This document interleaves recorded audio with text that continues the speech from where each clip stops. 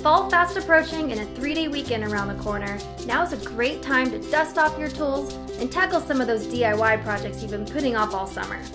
One of my favorite ways to change the look of a room and give it instant character is through paint and molding. This can be done relatively inexpensively with basic tools, and it makes a great weekend DIY project. Today I'm going to walk you through the steps we took to transform our living room in just a few days. We moved into this house last month, and one thing I instantly fell in love with was this gorgeous archway. But the rest of the house is pretty boring, so the best way to fix that is through molding. Crown molding is important because it makes the room feel more finished and it can really add value.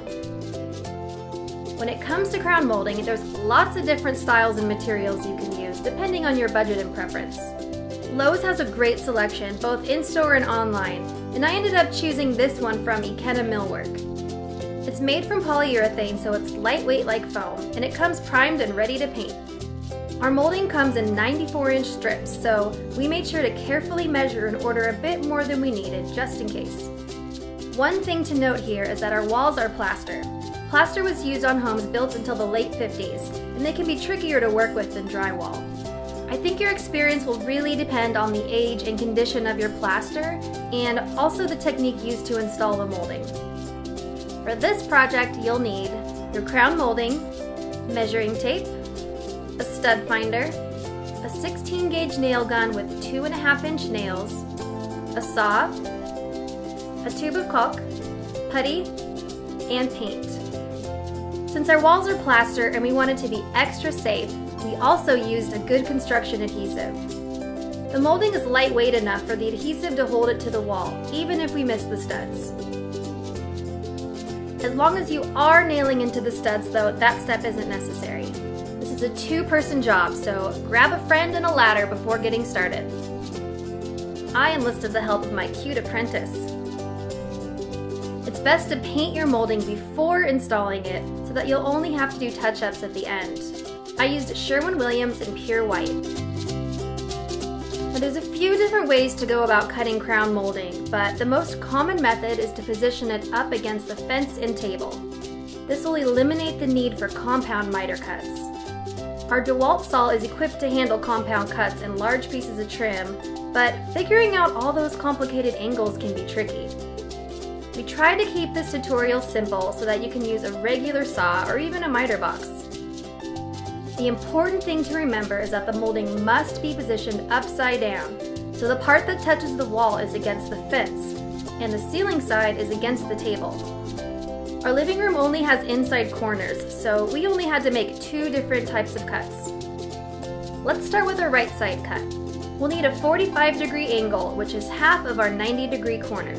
So we're going to rotate our saw 45 degrees to the left. Then position our crown on the left side of the saw, making sure it sits flush up against both the fence and table. We used painter's tape to mark the edge of our molding so we can get consistent cuts every time. Since this is our first piece, we're just trimming off the very end. Now before we nail it to the wall, we need to trim the other end as well. When it comes to connecting your molding pieces, the easiest way is to simply butt the straight cuts up next to each other. Most carpenters recommend cutting your joints at an angle to minimize the visibility of the seam. This is called a scarf joint. But with this material, there was no noticeable difference in the seams, and since it won't expand and contract like wood does, we kept things simple and made straight 90-degree cuts. With both ends of our first piece now cut, we applied our adhesive and positioned it snugly to the wall in the corner. Then we nailed into both the wall and the ceiling. We're using a Bostitch 16-gauge nail gun for this, and I wouldn't trust an 18-gauge nail to have the holding power, especially in plaster.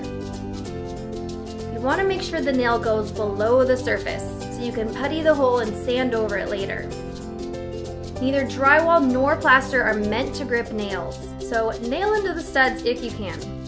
We used a stud finder to locate ours behind the plaster and found they were spaced 16 inches apart. If you don't want any marks on the walls, you can use tape to mark the studs. We did this ahead of time to make installation easier.